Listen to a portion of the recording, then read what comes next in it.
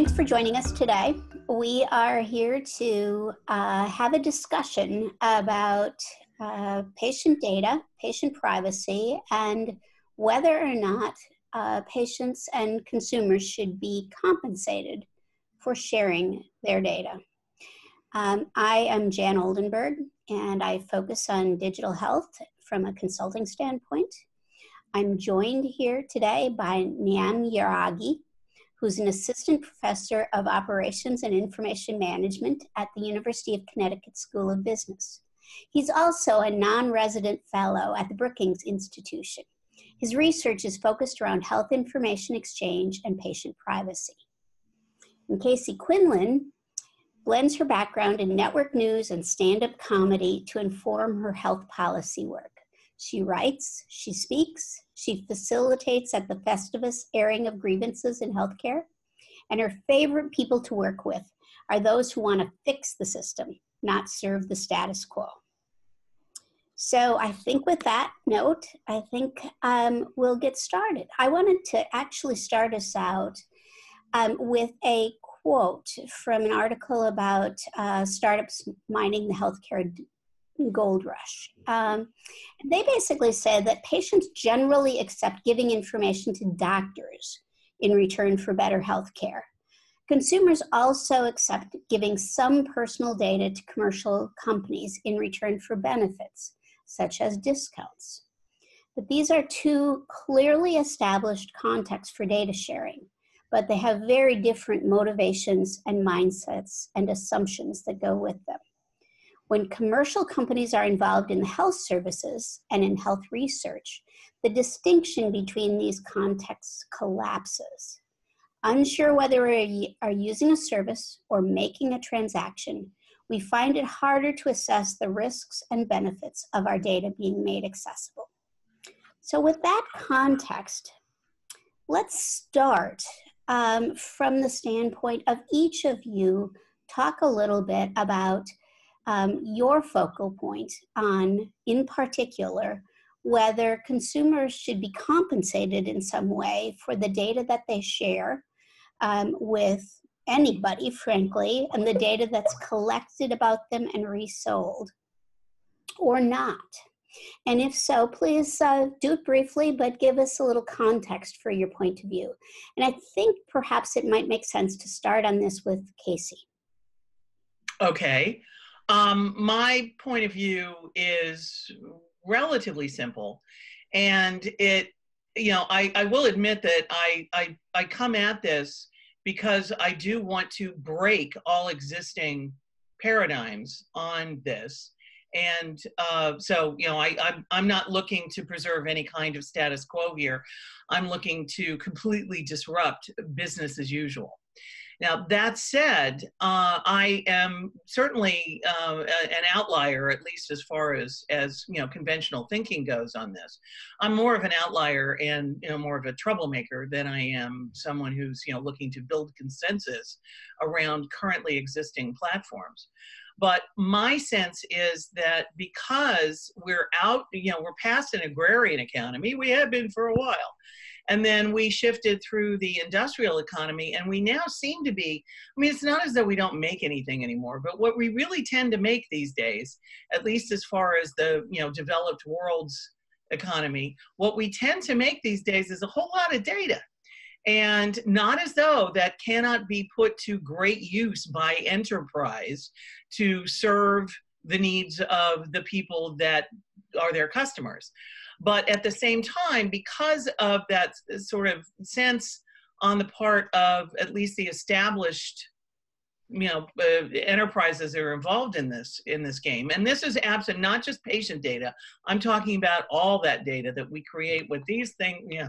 Excuse me, it was plugged in. These things and the things we're on now, our digital lives. Being able to unlock some of the financial benefit from that to create citizen benefit beyond just, I got a discount from insert thing here, or, there was a whole bunch of clinical trial stuff that my data got added to and they came up with a new drug for something. If if the payment thing is too much for somebody to wrap their mind around, well, there are other benefits, but I would like to see those benefits defined concretely for the individual who is contributing. In other words, someone who contributes their data to a project that comes up with a new drug for a problem that they have. I would like to see them get that drug for free, at least for some good period of time, if not for life. Perhaps free use of the device that is delivered from it. But you know, to me, the idea that there would be no financial dividend to the people upon whose data these products are created, you know, I want to break the paradigm, and I want to move us in a new, real shared economy direction, and not just a sharing economy limited to, you know, like Uber and asking for money for help, you know, GoFundMe to pay for my medical bills or whatever. So, I mean, I realize I wandered around there a little bit, but bottom line, I think that if we're making it, we should get a dividend from it, and not just feel good. Yeah, hey, big corp helped the world, and so I should sit over here and just be happy with that. Great, thank you. Yes, please.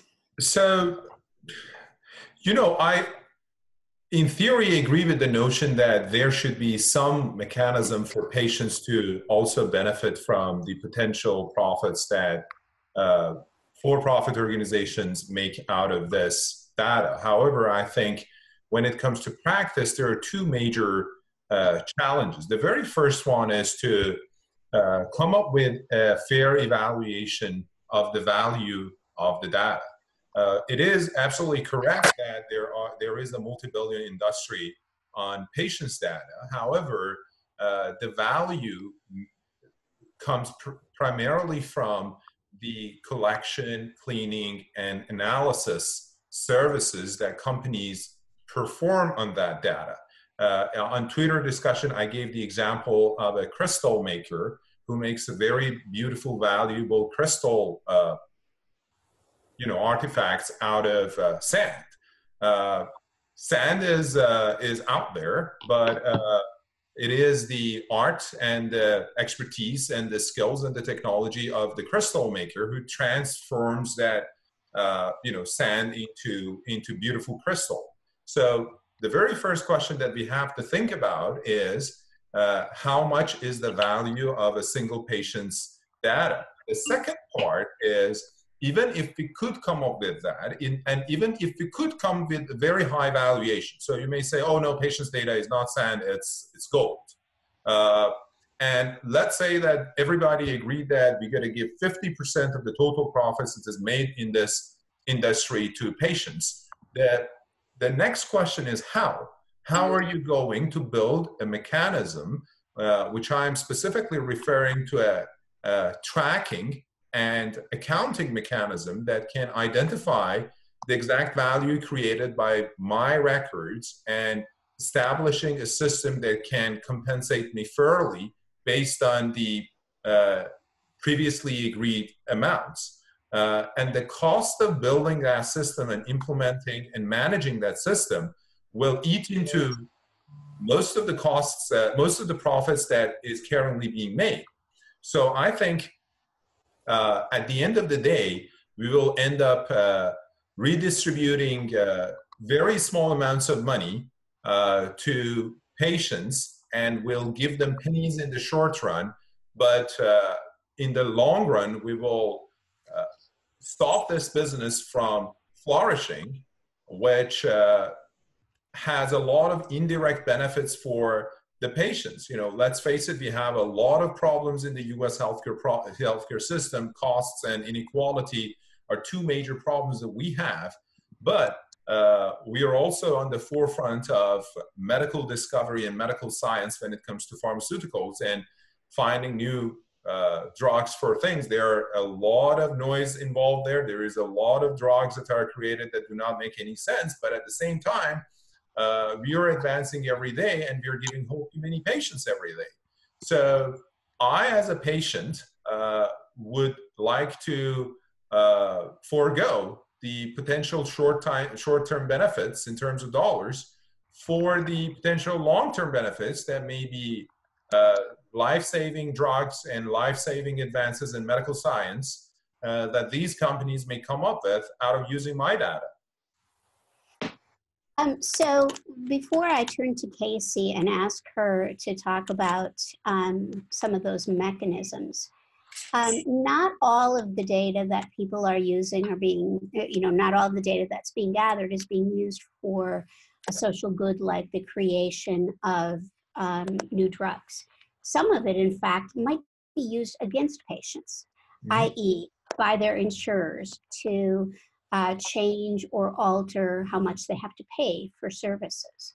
So under those circumstances where it's potentially my own data that is being used against me, how do you, what's your argument there?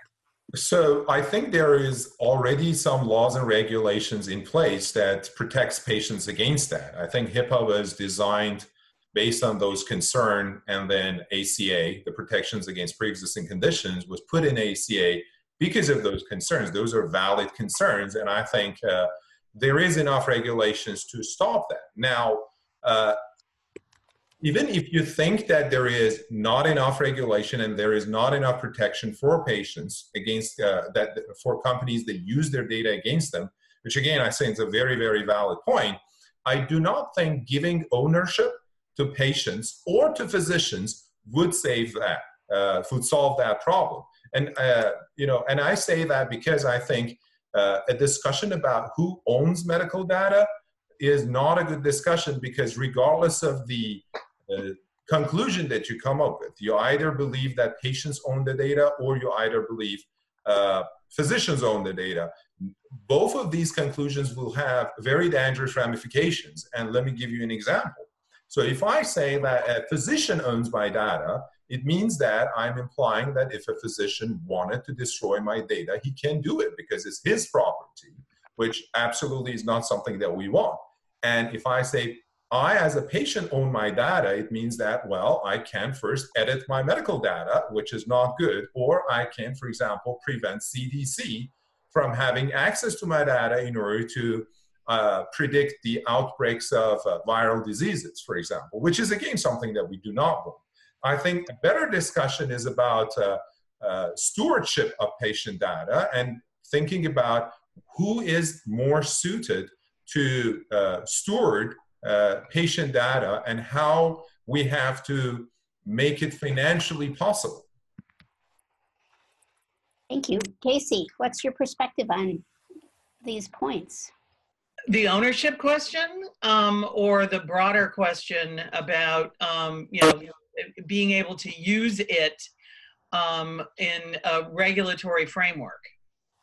Well, actually, I think both of them are important points. Okay. So let's start with the ownership, and then. Well, I mean, I agree that that having just one sole owner in this zone is a bit problematic. But I will go back again to my point that I do think that looking at this, and absent just patient data, talking about all the data that citizens create, of which certainly health data is a piece, but looking at this as the ultimate opportunity to create a new economy. And, sort of my meme or my mantra around this is social enterprise, not socialism. And coming up with a way, I do think that having the person who creates the data have primary ownership rights with stewardship assigned to those who may be, able to use it in a meaningful way in a transaction that does not involve direct payment. In other words, could, but like, okay, I'm doing this and it's because I went to the hospital, and, the hospital data is now primarily mine, but there's a co-ownership and a stewardship piece with the doctor and the hospital and, my insurer who is paying for this, or Medicare or Medicaid, whatever. But, I really think that the paradigm of ownership is almost problematic right now, because there's enough emerging enterprise around this concept of people having primary ownership rights to their data. That there, there's companies, I'm looking at the list here. There's Humantiv, Ciitizen, Humanity, and some others that are looking at helping people, and they're all in the healthcare space, to be clear. They're looking at ways to help people aggregate their data and then work together, as opposed to just being a single patient out there. Oh yeah, you got my thing and I want 50 cents for every exchange. No, that would be unwieldy, and I'm not expecting anyone on the data aggregator side, in other words, the people who are getting the data and doing something with it, I'm not expecting them to come up with a monetization play. I do think that it's on us, the citizens, to start figuring out both that we want this and also creating frameworks where that can happen. I think that gathering together in co-ops and other group structures will force this to become at least a topic for discussion and possibly an economic movement. We have to get started somewhere. So that's why I'm rattling around out here saying, I want you to pay me for my data, and here's how, I think that this could work. And the way that it could work is to band together in co-ops. So back to your question about ownership. Hang on. Before you go there, it occurs to me that we should have defined some terms before we started. Okay. And so I'm going to interject it here because I think it in the how we define the terms affects a little bit how we're thinking about this. So I want to distinguish traditional clinical healthcare data that is collected in the context of hospitals and insurers and ambulatory care centers from a wealth of other data that can be used to derive health status. Mm-hmm. And that might be data from a wearable, almost certainly not protected by HIPAA, or from my phone, or it might be data from my television viewing habits, my texting habits, my how much time I'm spending on the internet, etc. So that's the broader ecosphere of information about me that might be used to derive health information, or could be used in conjunction with health information to give a broader picture. So let's assume, one, the first element, the clinical data, is indeed protected by HIPAA, and there are the ACA protections against using that data to discriminate against me. At least they still exist today. And then the other set of data is, I think, a little bit more of a Wild West. So as you think about the ownership, Casey, I think it's perhaps a little different between the two kinds of data. Well, yeah, but I will say that even the clinically created data, i.e., hospital stays, et cetera, is still part of the larger data set that is being mined, quote unquote, de-identified, although that induces a horse laugh every time I hear it, because I do know about LaTanya Sweeney's work. But I think that there's very little way to separate that out. I mean, granted, in the stuff that's in the EHR, the electronic health record, and the billing stuff from your insurer or Medicare or Medicaid is protected under HIPAA. It is supposed to be inside a walled garden. Sometimes that's not so much, but it gets the question gets polluted, and so does the data security thereof, when people, as they are wont to do, have conversations and activities outside the walled garden around the issue that they're dealing with. All you have to do is go on Facebook. You find every patient community and every condition community under the sun. And oh, by the way, in case you didn't know, all that data is out there in the wild unless it was created since late July. And even then, I think Facebook hasn't really plugged the holes. But damn. Anyway. So I think I dragged us off the play. We're in the weeds again. I'm good at that. So Niam, can you talk a little bit about how, from a standpoint both of the argument Casey's making, that we could figure this out, that we don't perhaps have models for it today, but we could figure it out in collaboratives. But also the idea that all health data is not what we have traditionally thought of as health data, and thus is not protected by some of the existing frameworks that we've got. How do you address those issues in terms of your model that says industry is entitled to profit from it because they are actually manipulating that data in some fashion? You know, I totally agree with Casey's first point. I think she is different from most people, at least on social media, that I hear. And to summarize, their perspective is that they want to have their cake and eat it at the same time, meaning that they believe that nobody should profit from their data, and at the same time, nobody should charge them for keeping their data. And I really love that she's talking about some financial models, some economic models, being co-ops being one of them. When we're talking about co-ops, we're in essence, we're talking about an economic model in which a group of people share their resources together in order to finance an IT infrastructure that can store that data and clean that data, and also protect that data against many different privacy risks and security breaches that we may potentially have. And if you do that, I think you have all the rights to your data. Why? Because you have built a warehouse, a digital warehouse. You're paying for that warehouse, and you want to store something that belongs to you, all right? And nobody has any rights to that. However, if I say I am not going to pay for that warehouse, and I just want to store my belongings into that warehouse, and I, at the same time, do not want to allow whoever has invested in building and managing and protecting that warehouse to benefit from my belongings there, it's financially impossible. You cannot do that.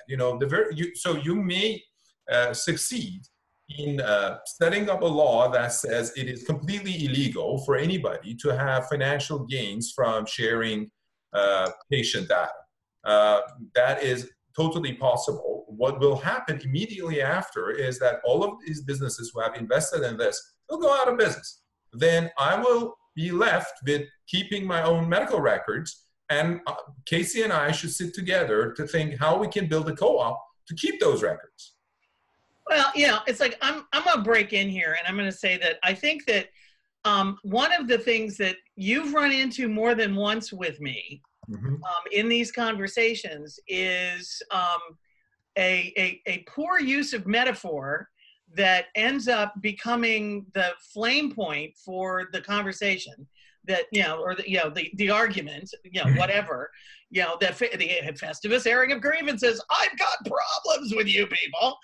But the metaphor is key in being, and I say this as a professional communicator, the metaphor is key if you want to get your point across. So you went through, and I mean, you didn't bring it up here, but I'm going to. Sorry, dude. It's out there on Twitter. The soda can thing. Ooh, that was a bad. Don't do that again. The sand. Because when you're dealing with human beings, you have to remember that you're talking about humans. Now, the warehouse analogy.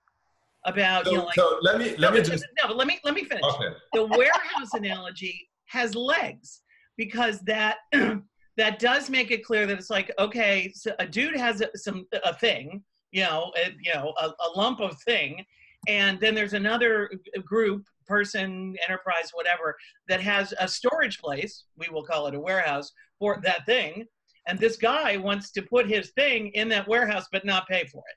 And that's as crazy as a guy saying, I'm going to build a warehouse that's going to encompass the entire goddamn town, and then you're going to have to pay me to live in the town.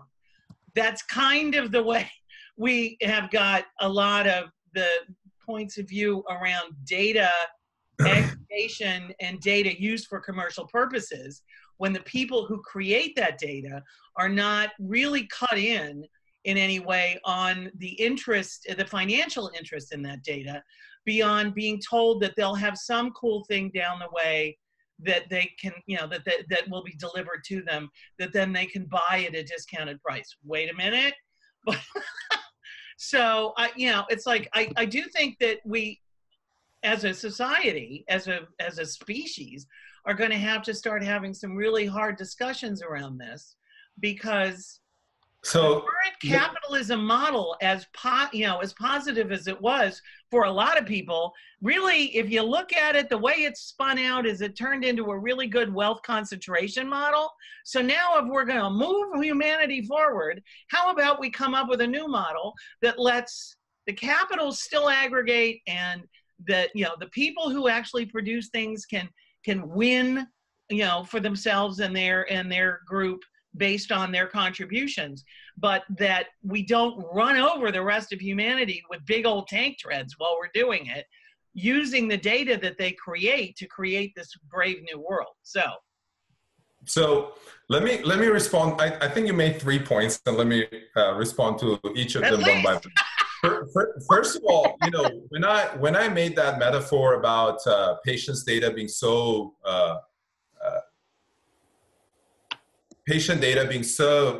ubiquitous that it is just like sand, and the person makes crystal out of sand. People on Twitter were also raising the exact same point and say, hey, you're talking about humans. I'm not talking about humans. I'm not equating humans with sand. I'm equating humans' data with sand. And I guarantee you, we as humans create so many things that are worth much less than sand, okay? They pollute environment. So it is in no way equating humans or patients with sand. I am equating their data. Or soda cans. Don't forget the soda cans. Or soda cans. Or if I say patients' data, it's just like soda cans. Well, I don't think data is sacred in any way, means, or form.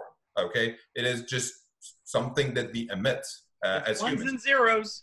Then the second thing is, you said you are describing these digital platforms that store data as warehouses. Well, it is not a metaphor that I made. It's literally its name. It's called digital warehousing in information systems tools. Many of us teach data warehousing. So it is literally something. And it is not a warehouse that encompasses the whole town, or even if it is, I give you an example. We have an example in real life, the taxes that I pay for my property. It is impossible to build a house anywhere in the United States without paying property taxes. And as a resident of Connecticut, you can imagine I'm not happy with those property taxes. I lived in New York for years. I know how it works. Yeah. But at the same time, I understand that if I want to be able to send my child to a good school, I have to pay those taxes. So if there is somebody who believes that these property taxes are outrageous, at the same time, they cannot argue that, oh, I want a free public school as well. So you can only have one of these two things. You either have to pay property taxes, or you're going to have private schools. You cannot have a situation which says that it is impossible to have a house built anywhere in the United States without paying taxes. Then I don't like this system, and at the same time, I want a really good public education system. So, well, you just described a lot of problems around the public education system in this country, but we're not here to talk about that. Not go there. Put a pin in that. I just wanted to, address the point that you were making, And then the third thing, you told that I'm a capitalist. Although I do not take any offense in that, I am a capitalist, proudly. But I don't think that even if you were a socialist, to whatever definition it may have, if you're, let's say, not a capitalist is a better definition, you can go anywhere. I mean, you cannot avoid math. And, if you really want to have a system in which the patient's data is not monetized, or if it's monetized, patients get their share, I think you should also start thinking about, okay, how am I going to build that infrastructure? And why I said social enterprise, not socialism. No, I mean, social enterprise, not socialism. I think, that's, like I said, I'm going to become boring on this, but because that's sort of my, my tagline right now for this topic. But that's why I see the social enterprise piece as being key to the co-op deal, what I was speaking of before, the aggregation of the humans who have an interest in this, to come together to create their own aggregation of data that they can then put out or make available to whomever. And I mean, some of the not commercial things that are active right now in that area are all of Corey Painter from the Broad Institute's projects around the metastatic breast cancer project and the angiosarcoma project, et cetera, where people who are affected by those diseases and who have genomic data and other treatment data are aggregating it, and they're turning it into a giant learning machine to try to figure out how to defeat these cancers, come up with new treatments.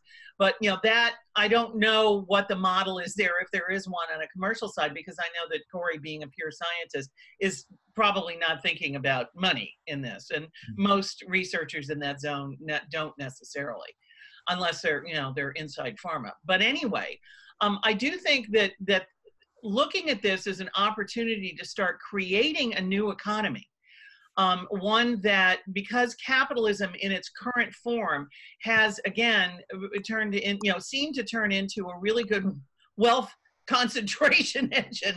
And it's like, I don't have anything against the idea that somebody could get really, really, really rich. But the issue that I have is that there is so many people who are struggling despite the fact that they work and, whatever, they just can't, we need to come up with some sort of an opportunity engine for people who don't come from inherited wealth, can't go to college for whatever reason, or maybe they're just brilliant at being a diesel mechanic. It doesn't matter.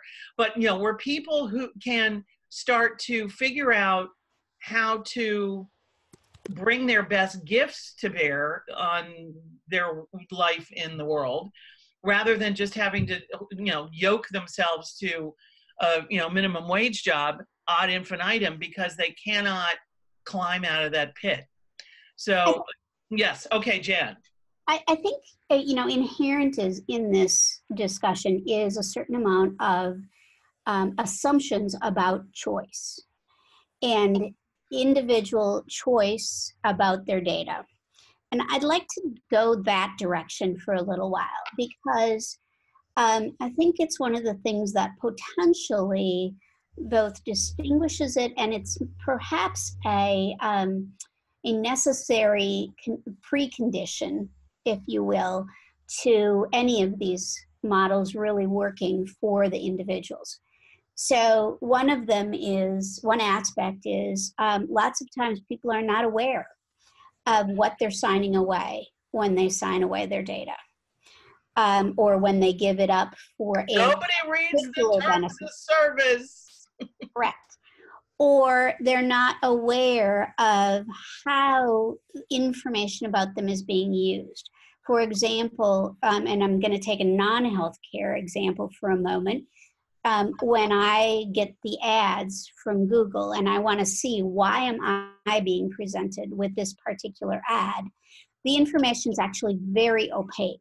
It doesn't actually provide anything that allows me to really understand what it is about me, or to trace back to where I actually gave permission for that.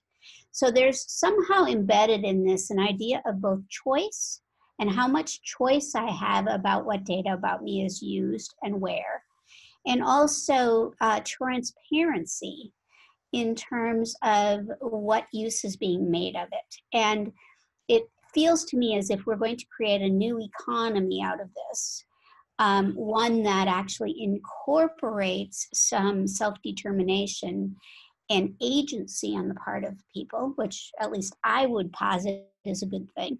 Then I think we need to actually address this idea of how and where people make choices about their data. And that gets to issues about whether my data can truly be anonymized, for example, especially when we start living with genomic data being shared. and what some of Just the ask the Golden State Killer about that, although that was a good use of, anyway, yes. Mm-hmm. So can you guys talk a little bit about this idea of agency and choice as it applies both potentially to the whole idea of how data is shared and used, but also to the economic models? Can I start? Please. So I think it's a really good idea. A while ago, I actually wrote an article and even proposed, to some extent, a business model that enables that choice. You know, I think when you give patients choice, they can benefit both economically and medically. The example that I gave, for example, was about Alzheimer's disease and the research that shows, you know, if you catch it early, then you could have much more success in dealing with it and treating it. And what the point that I was raising is that I really, as a patient, am very, as an individual, I'm very concerned about this. And if there was a system that I could share my data with researchers or even for-profit organizations that could use that data in order to predict if in, let's say, the next 10 years, I will become an Alzheimer's patient, they could catch it right now and help me fight it. And there I was even advocating for identified data, because there are some people like me who are willing to share at least a part of their data, let it be medical or non-medical, for purposes such as a system that tells me that if you share your data with me, I will tell you when you will have Alzheimer's. You know, that is a sweet deal.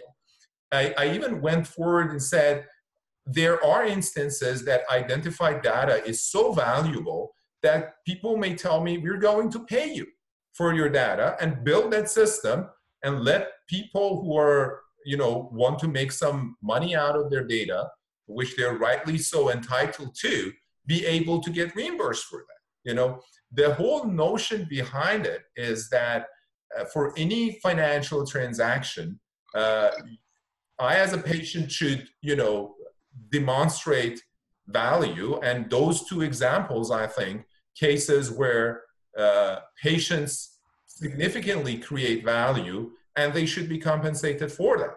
So that is one thing. Then the other thing is that there was a time not so long ago that we as individuals, or as Casey wants to refer, citizens, we're not very aware of what is it that we are doing online, okay? Nobody read, and nobody still reads those terms of use and agreements. However, I think people have a pretty good idea about the risks that they are taking when they go online. You know, somebody many years ago, I think it was the CEO of, I don't exactly remember which of these companies, but said, get over it, there's no such thing as privacy. And although it's very unfortunate, but I think he was right. You know, and there is a good reason for that, because, and I wrote an article when the GDPR came out, arguing that we as individuals are paying for the services and products in a new currency, and that currency is our privacy, our private information. So private information has a value. So rather than paying Google for a subscription, I tell Google, or I implicitly agree with Google, that you can take my private information, monetize it, and in return, let me use your services for free. So I think that issue of awareness you know, as time goes by, gets much better, although it's not going to be solved completely. And if there is any effort that tries to bring awareness about these terms of conditions and the risks that individuals take when they go online or where they share their data with these different organizations, I'm all about it. I'm all for it. I would, before I turn it over to Casey, I would just note that your argument works much better if I actually have the choice of using Google as a paid subscription versus as a free subscription. Or Facebook. Exactly. you know, where in that sense, I have some agency about how I use the service and how much of my privacy I give away. But Yeah. And I'll say that for a lot of the places where large numbers of people hang out online, particularly the aforementioned Google and Facebook. And, you know, I mean, I think that it's true on Twitter too, although that seems to be a place where people are a little bit more aware that basically everything I say here is public. And I mean, unless it's in a DM. But you know, the issue is that they can change those terms of service later. They can do that and just say we've changed, and then they send you a link to an equally impenetrable multi-page small print thing that looks like some really hellscape of a bill in Congress. Who wants to read that unless you're a congressional aide, and even then, just kill me. That's why they divide it up into pieces and chunks. But the issue, I think, really needs to be solved with some kind of a universal consent document, if you would, where there's different levels of, you know, this we're just gonna see that you're here. We're gonna see that you're here, and we're gonna know who you are. We're going to see who, you know, that you're here. We're going to know who you are, and we're going to know all kinds of things about you based on your presence here, et cetera, and what you do. And have that be, you know, like stage 1 through stage whatever. And, you know, everything from, you know, you're here to you're here and we just gave you an anal probe. You know, and I mean, some people are cool with that, but, you know, depending on what they get in exchange. But I think that there's just way too much assumption, both on the part of the citizen and the part of the provider of this service, whatever it is, that, oh, everything's going to be okay. And I mean, I kind of have fallen into there is no privacy. There should be, you know, it's like I fall on both sides of that line depending on the day. But the thing that disturbs me the most is the fact that so much of our data, particularly around health, is somehow being weaponized against us now, where either we're being targeted for ads and services that we're not really sure why, you know, how did you find out about that? Because it's coming from somebody that is not who we thought we were talking to before when we made that disclosure, whatever it is, because of that data, you know, handoff. And however de-identified it is, I do think that based on the granular level of data that's available on some of these data profiles that are wandering around out there being sold, it's very easy to figure out who it is that this data set describes. And because of that, you know, I think that this would, you know, it'd flatten the playing field a little bit, you know, the power paradigm, whatever you want to call it, if people, citizens, were both more aware of what they were handing over through this, you know, consent document. And also on the other side, that the providers of services that were collecting this information and asking for this permission would have to be honest and clear. In other words, plain language on one page. Here's what we're doing. Check the boxes that you're okay with. This already exists. Check the boxes that you're okay with, you know, and the stuff that you don't check, we're going to recognize we can't do. And then just act accordingly, for God's sake, instead of shifting the rules behind the curtain. Do we imagine, and I'm curious for both of you, let's imagine that we had some of this infrastructure in place. You know, there's a protocol called HART for patients to give permissions for who gets their clinical data. And let's extend it to a broad array of other kinds of digital data. Who enforces it? You know, that's the question, isn't it? How do we, you know, I sign up for this capability and say you can only use it in these ways. How do I tell whether people are agreeing with it? Who polices that? Does there need to be a policing agency? And are we creating a sort of virtual replica of our current society in so doing, or do we? How do we think about that differently? So I think that entity could either be a private business or some sort of private enterprise, which again is also going to have a very long terms of service, you know. You know, I hope in that situation patients can give a more meaningful consent and you know, be more aware of what they are signing for. However, in those situations, if that enterprise violates its terms of services, I think just like today, there would be an army of lawyers who are going to sue them. There will be a class action lawsuits against them. And also, there are going to be, you know, governmental oversight over them. Agencies such as Office for Civil Rights at HHS would be there to make sure that they are operating within their boundaries. Now, just let me also, because that discussion that you have is very, very interesting, and I want to clarify something.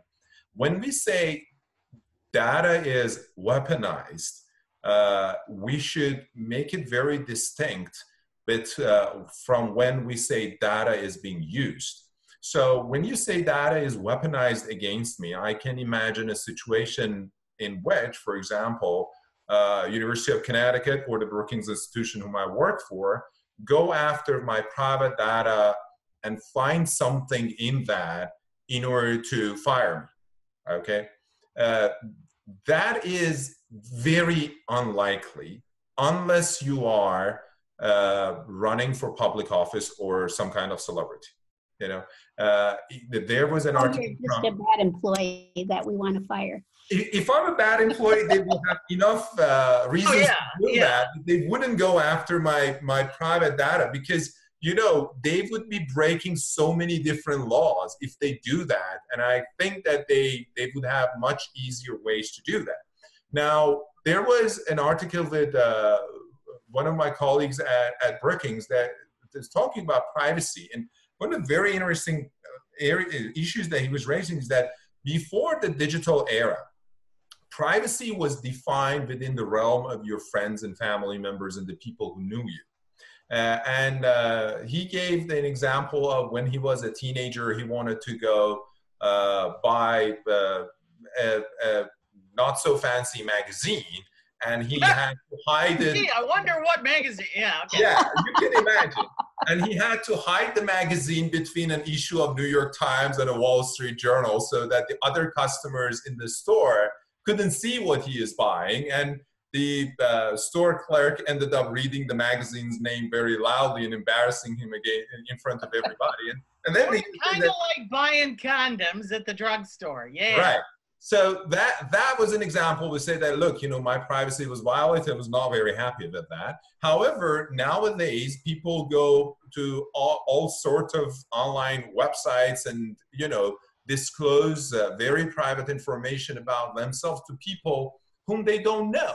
So I think for a typical person, it really matters if my neighbor who says hi to me every morning knows some private information about me, or it is some Silicon Valley intern that there is zero chances that he or she will ever meet me, okay? That's one thing.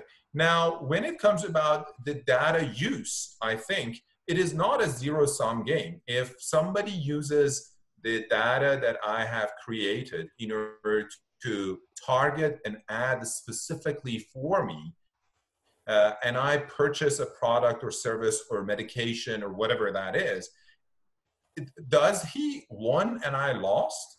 I don't think so. I think if the ad is targeted and it increases the likelihood of purchase, it means that a really good trade has been, you know, occurred, which means that we both have benefited. Remember, not so long ago, those online ads in every website that you went, there were like 20 different ads flashing and they were really, really annoying.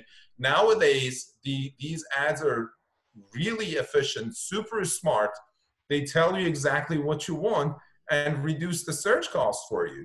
So when we're talking about using our private data for marketing, I am not sure I 100% agree with the fact that but see, when I say weaponize, you know, it's like ad targeting is annoying, but you know, full disclosure, I run an ad blocker on everything, including Facebook, and it makes my life so much simpler and stress-free and just less annoying.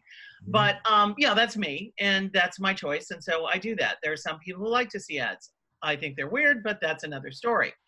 But as far as weaponized against them, the thing that concerns me, and this is a scenario that has played out more than once in my view, and also I've seen many stories about this happening to other people that I don't know. So you know that there is a family history of something in your family, and you choose to, outside of your health insurance from your employer, go and get some genetic assay done, and you get some genetic counseling. You self-pay for that. You didn't, it's like, and you have not discussed this with anyone at your employer. You are not disclosing this. This is not something that is a disease that you have. It's a disease that you are attempting to assess your risk for, because there's a heavy, and it could be anything from hereditary breast cancer to Alzheimer's to any one of a number of things that are heritable. Now, if that data is de-identified, again, horse laugh, and sold, and, or say you get the testing done through 23andMe or Ancestry, who who aggregate and sell that data all over everywhere. And, it's like, that's a disturbing potential of weaponization. And there are times when that, if you are a relative of the Golden State Killer, hello, it's like that's not a heritable thing, committing mass murder or serial killer or whatever, at least I hope not. But the fact that that data was so searchable and findable within a law enforcement context says that that is also searchable and findable.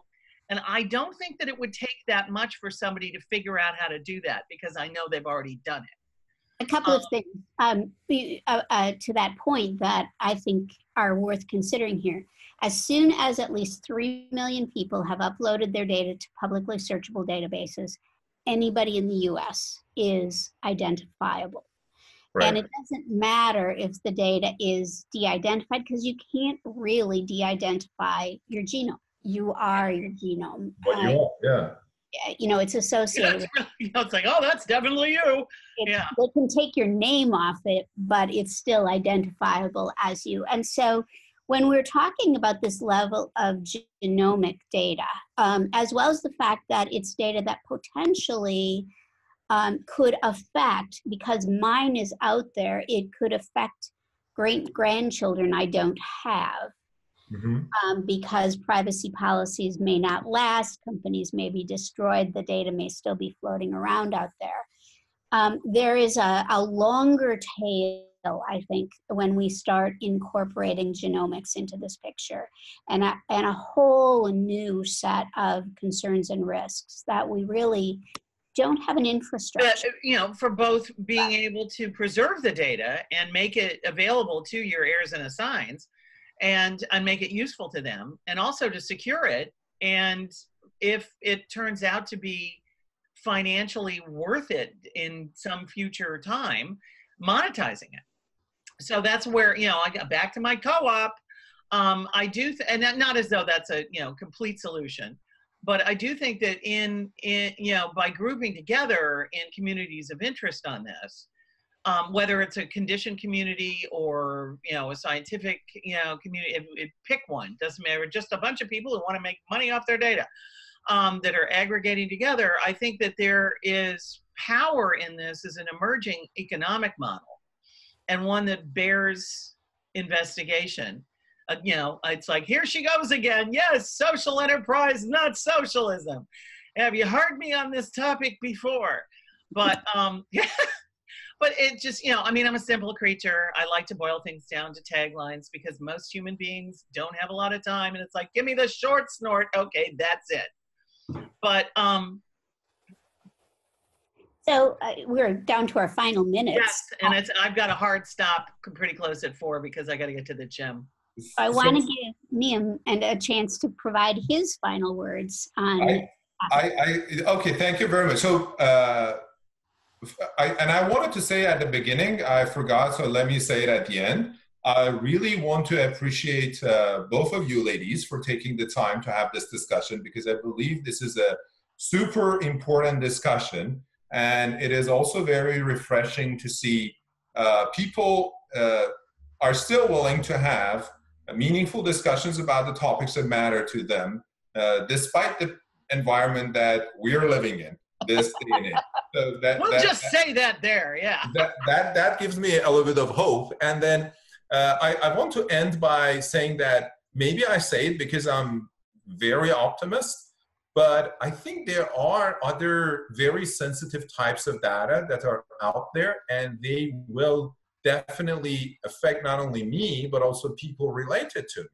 And one of the examples is my financial data, you know, based on which a credit score is calculated.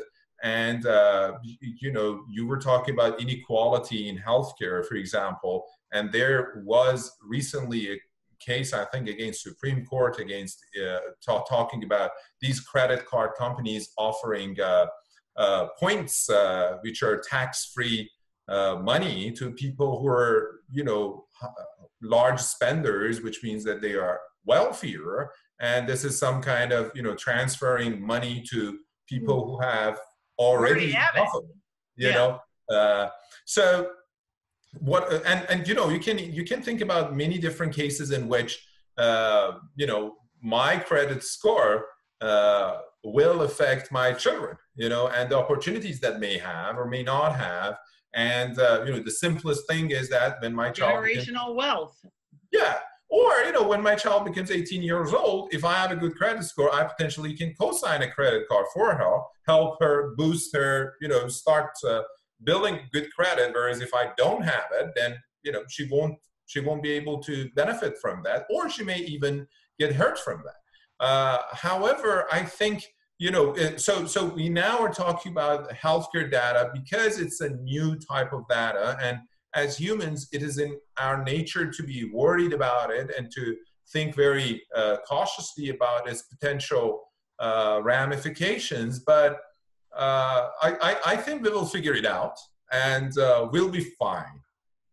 Well, I hope so. But data is the new oil. And the thing that I worry about is that those of us who, you know, we're just going to become the thing that's sucked out of the ground, as opposed to the owners of what is being sucked out of the ground, the originators. We are providing the oil.